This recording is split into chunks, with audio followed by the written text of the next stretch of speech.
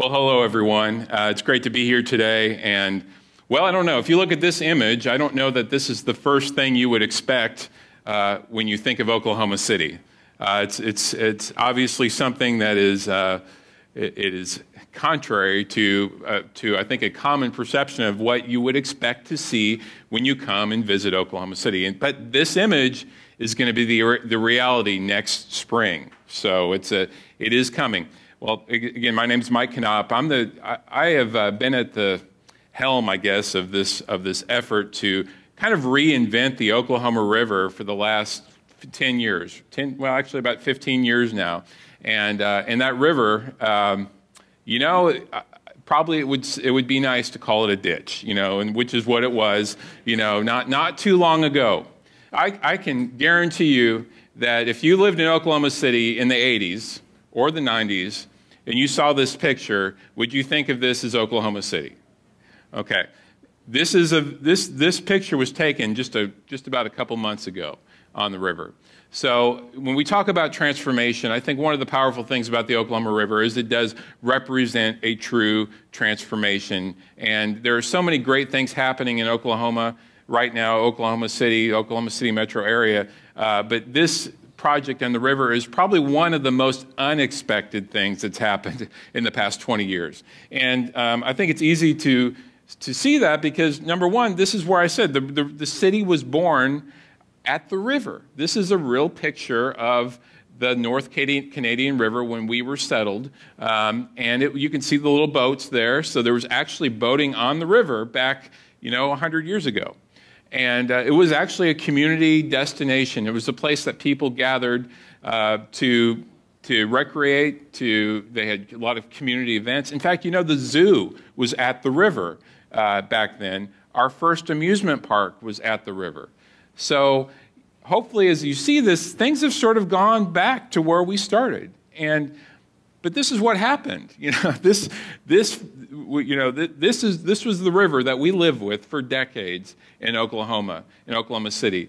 And it's because, I think you couldn't do much about a river that flooded, over and over. And it flooded downtown Oklahoma City. And it was very difficult to really do much with it when we had these devastating floods. So the Army Corps of Engineers came in and channelized it.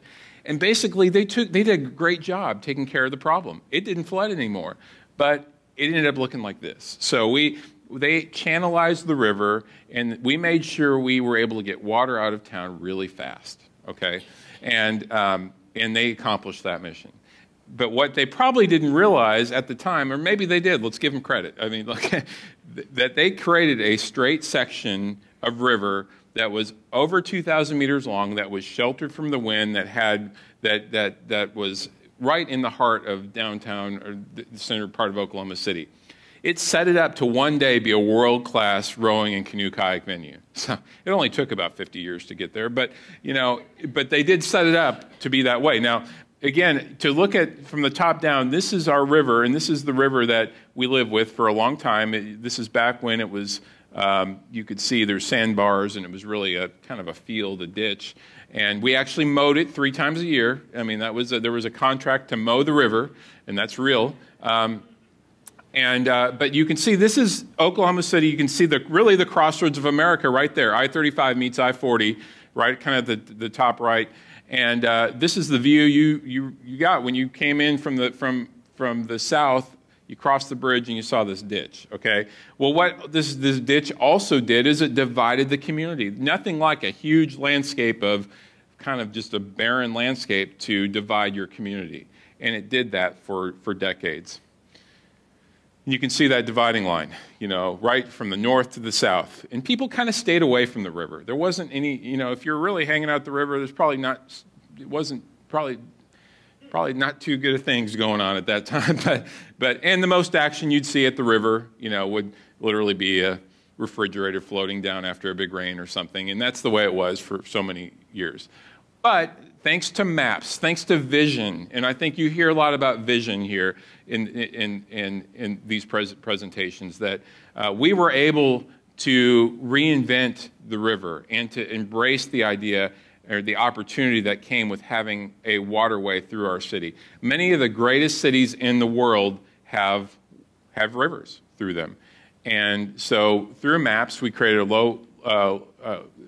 some dams that were able to back the water up, and it turned this into this.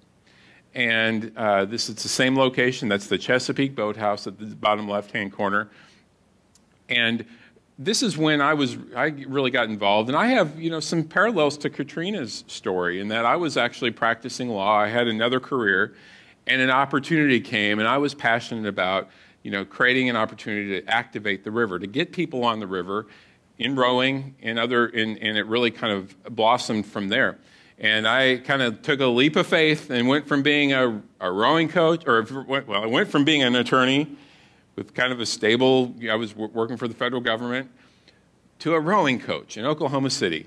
And, we had a ditch at the time, okay? So, people thought, what are you doing, And I was talking about building a boathouse, and it was really hard to convey to people why we needed to build a boathouse on this river that, again, everyone grew up with it being the way it was. And so we were trying to explain why we would want to do something so odd. I mean, rowing is not in our culture. It's something that maybe people associate with from seeing the Olympics or hearing about Harvard and Yale and the Ivy Leagues and the elite thing. But, it represented something to me that, A, could engage the community in a very unique way. We needed to get a more active, healthy community. But B, it would create something that's unexpected in Oklahoma City. And some of the greatest things that I believe you can do in a community is to differentiate and be different. And so we created this, the Chesapeake Boathouse, from day one, because we had an opportunity to be world class. And it was from those days when I ride my mountain bike along the ditch and just kind of dream of what the possibilities could be, is I conveyed to everyone that, if you looked at from the top down and you looked at some of the Olympic venues around the world, whether it be Beijing or Athens or London, and you look down, you would see a venue that looked, you see a waterway that looked very similar in that we had a straight section, and all we needed was water. So if we had the low water dams, we have it all set up to be something really special. But the thing that differentiates us, again, is the fact that it's downtown. It's in the center part of the city. And if you go around the world to a lot of these international world-class venues, usually you're going about 40 miles out of town to find this kind of venue. Well, now you can walk from Bricktown to our venue, and we can be truly world-class as a result, which is what drove this vision. And thankfully, again, in Oklahoma City, people believe in good ideas. If you have something that you believe and you're passionate about and it makes sense, I think we have a little bit of that pioneering spirit in our blood. And the idea of doing something so off the wall, compared to what we're used to doing, that people embrace that. And that is that moment of taking the course. We could have done something very simple on the river, but actually going a little further and doing the Chesapeake Boathouse the way we did it, kind of funky. It's not like you would see in Philadelphia or Boston. It's a little bit of the Jetsons go rowing kind of thing,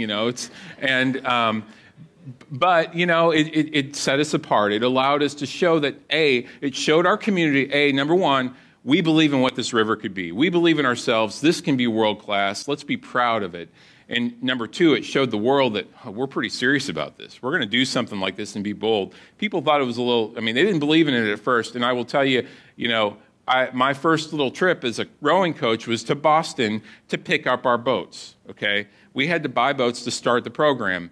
Well, guess what? I drove up there. There's a lot of, I don't have time to tell the whole story, but, I had the truck with the Oklahoma tags. I picked up these boats from the biggest regatta in the world, the Head of the Charles. I was driving back, and I was driving through New Jersey, and I got pulled over. And I'm like, you think they see these boats? That's the East Coast. They see boats all the time in these trailers. Got pulled over. He couldn't understand why a guy from Oklahoma would be driving these boats. What was I doing?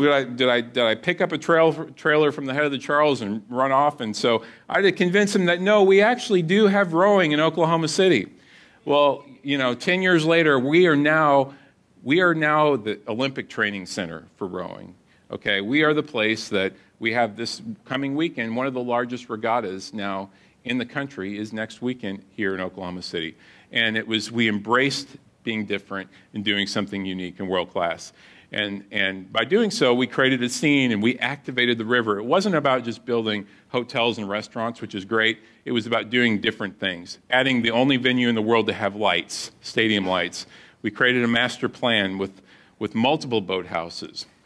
And I'm going to go through these slides very quickly now to kind of give you a flavor of this vision of starting with the Chesapeake Boathouse, but expanding the vision to go all the way up to Interstate 35. But every building has a unique function, and it kind of represents our collaborative spirit. In a lot of other places, you have these kind of facilities that are really they're a little standoffish. But here, we have a community boathouse. We have UCO's new beautiful boathouse is also home to music and art. Okay, we have the High Performance Center in the Devon Boathouse.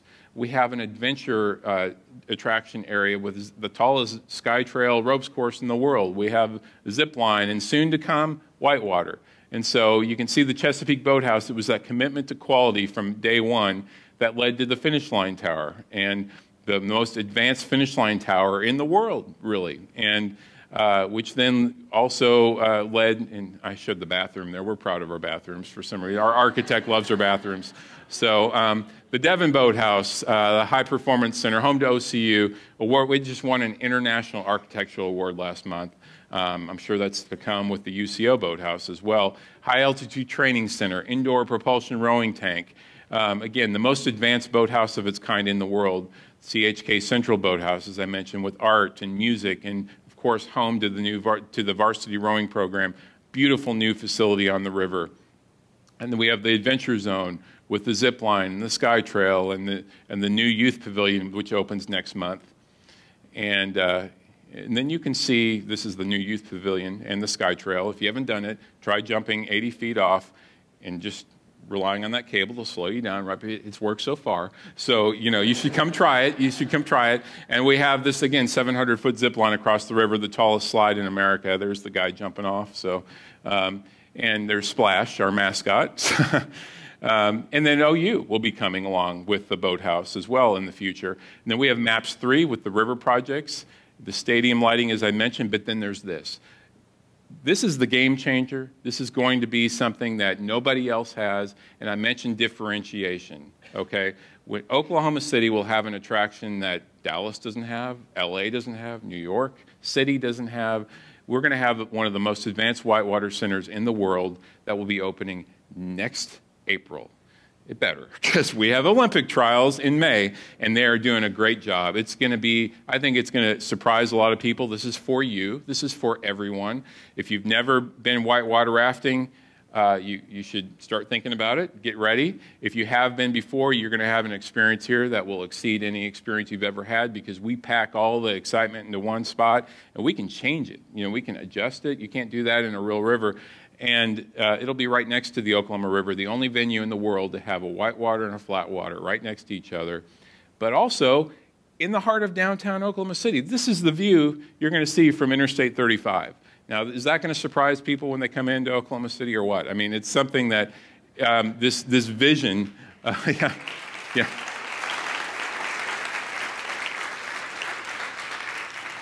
Having whitewater rafting with downtown Oklahoma City in the background is going to cause people to pause and think, wait, that's Oklahoma City? We're going to have a stage so we can have weekend music events. You can see at the top right, that's actually the Olympics in London. Our course was designed by the same folks that did that. It will actually be larger than that. And these are, again, we can scale the experience whether you've done it before or it's your first time. But it's about changing lives. That's really what it all comes back to. We're an Olympic and Paralympic training site just like UCO, and we're very proud of that, from inspiring folks to pursue their Olympic dreams, but all the way down, it's intergenerational, all the way down to 8-year-olds beginning their journey. And we've got 80-year-olds out dragon boating that also are getting fulfillment from the river. This is our high school inner city youth program. This is our world championship we had 1 year ago this past weekend, where we had people, 29 countries coming here. I went from going to New Jersey and getting pulled over to now going to Germany last weekend and talking about bringing a World Cup to Oklahoma City. And still, when you're going and you know, showing your passport and you're from Oklahoma City, they still pause and they're like, what? You know, but as people come, we always love to exceed expectations. I'm going to wrap up here. This is kind of a smattering of the different activities. The head of the Oklahoma is coming up this weekend. Very exciting. And when it all comes down to, in my 2 seconds, it's about inspiring active lifestyles and getting people on the water, being inspirational, breaking down barriers. We have adaptive paddling programs with UCO, our youth outreach programs, and this is what's going to leave a legacy. The buildings are cool, but it's how we're transforming our culture, creating a more outdoor-friendly, more active culture, and I think that's going to impact generations to come. So I thank you for the time today, and I hope to see you at the river, either on the zip line, on the water, in a kayak, or maybe rafting next year. So thank you.